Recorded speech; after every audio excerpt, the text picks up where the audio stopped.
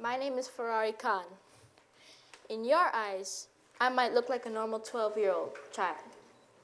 However, almost 2 years ago, I went through a journey that taught me how precious life is. I was always the healthy kid. I had a lot of after-school activities such as karate, sailing, swimming, guitar lessons, and on some afternoons I would ride my bike. I lived a normal life with a normal family on top of a hill called Todman's Peak. We also had a cat I sometimes referred to as my brother, called Winter. This was around late April, and my school had an exhibition project to do. I was put in a group with my friends, and the theme was life on land. So we would volunteer at the Humane Society to help out the animals. We literally fell in love with the animals there. Even after the exhibition, we went to the Humane Society to hang out.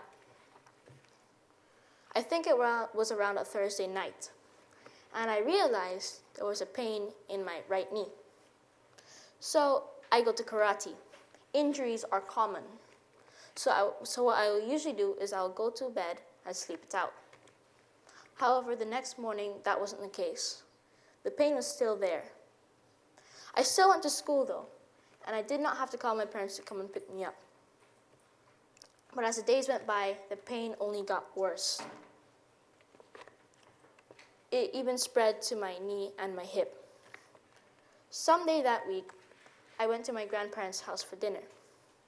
My grandma then said I was getting pale.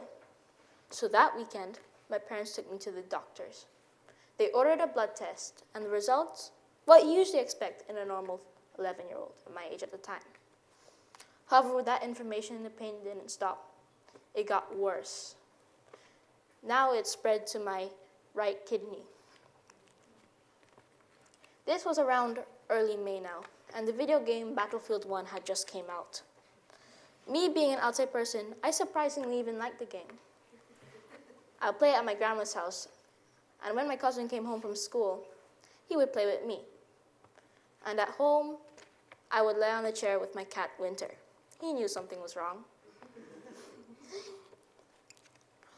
The next weekend, the pain still began to get worse, and my parents took me to the doctors again. They ordered another blood test. This time, it was different. My white blood cells were skyrocketing, and my hemoglobin and my platelets were sinking, indicating that I have an infection. For those reasons, and for blood tests, imaging tests, and fever, I was admitted to Bougainvillea Hospital. On the imaging test, they found that there was a lesion in my right kidney, and my liver was inflamed. My diagnosis? Wilms tumor, a disease that affects toddlers. After 4 days, they decided to medically evacuate me to Miami. The way how that works is an ambulance comes to my hospital, they take me on a stretcher to the ambulance, and they drive me to the airport. That drive was not like a drive in the park. That drive was more like a hammock in a tornado. Yeah, that better suits it. When I arrived to the airport, I had my own private plane to take my parents and I to Miami. I always wanted my own private plane. Not like this one, though. I always wanted my own glass of cider, apple being my favorite. This time, I had my own bag of fluids and painkillers. By the time I reached the hospital, I was already screaming in pain. I was told if I was 2 days late, I could have been no more. Finally, for the first time in weeks, I got to relax with the help of morphine, a painkiller. The doctors were ordered to do a surgery to remove my right kidney, but they decided to do some more blood tests and imaging tests. Thank God they did that, because they realized it wasn't Wilms tumor. It was actually non-Hodgkin's Burkett's leukemia, stage 4, a very aggressive cancer. In fact, one of the most fastest spreading cancer. Due to the amount of abnormal cells in my body found on the lumbar punctures, the disease will have to be treated with equally aggressive chemotherapy. My protocol was drafted over 7 cycles to last 9 months. During my treatment, if I were to say which one was my hardest one to take on, it would definitely be the first one, because on the first one, which is also known as pre-phase, I had all the side effects imaginable.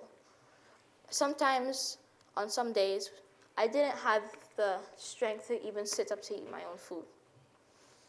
And the 7th one, I was suffering from homesickness, anxiety, and insomnia. I couldn't even call my relatives and my grandparents back here in the BVI because I would start crying on how much I missed them. During my treatment, you could imagine how much I missed the BVI. Me and my friends at the Humane Society, me and my cat, Battlefield 1, my relatives, birthday parties. Instead of being there, I was in a hospital, in a cold room, fighting for my life. I was always interested in the evolution of Earth and very curious of life. Being so critically ill made me realize how precious life is. Now, this is what I learned from my ordeal thus far. 1, the unarguable fact that life is a blessing. And 2, I made a lot of friends receiving treatment at the same time as me in the hospital.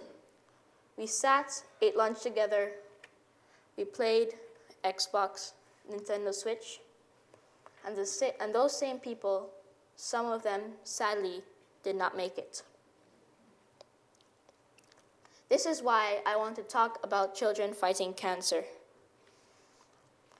Finally, the date, January 10, 2018, is a date I would never forget. Because on that date, I returned back here to the BVI. I was so glad when the warm BVI breeze hit me. When I returned here, I was so eager to start back school again. And when I finally did, back in the swing of things, I was supposed to do a science project on a scientist of my choice. So I chose Dr. Jane Goodall, a primatologist and an anthropologist. Not long after that, I learned about the Jane Goodall Roots and Shoots program. It's a global organization. And I thought that would be a good idea to have one here in the BVI. As you may imagine, I kept in touch with my doctors, and I told them that I wanted to start one here in the BVI. They were very proud of me. And my parents were also very proud of me too. So they did the only logical thing. They did all the paperwork, and it got approved by the government. Roots and Shoots BVI is now a non-profit organization that organizes youth-led programs helping people, animals, and the environment here in the BVI. So far, we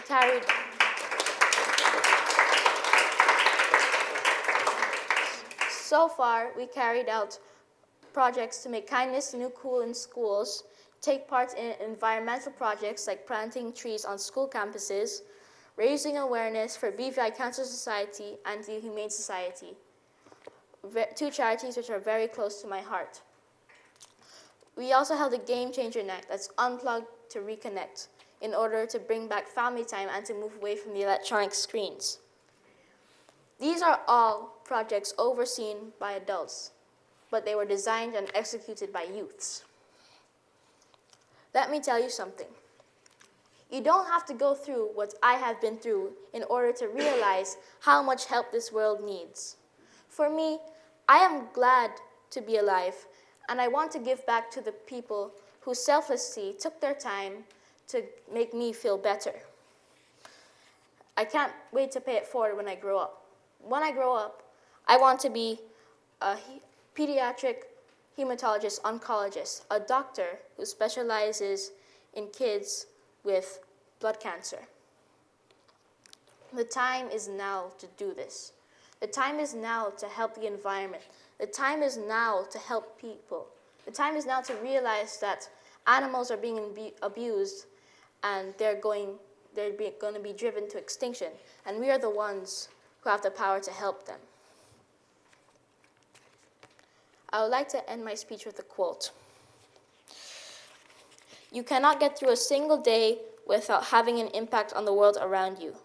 What you do makes a difference, and it's up to you to decide what difference you want to make. By Dr. Jane Goodall. Thank you.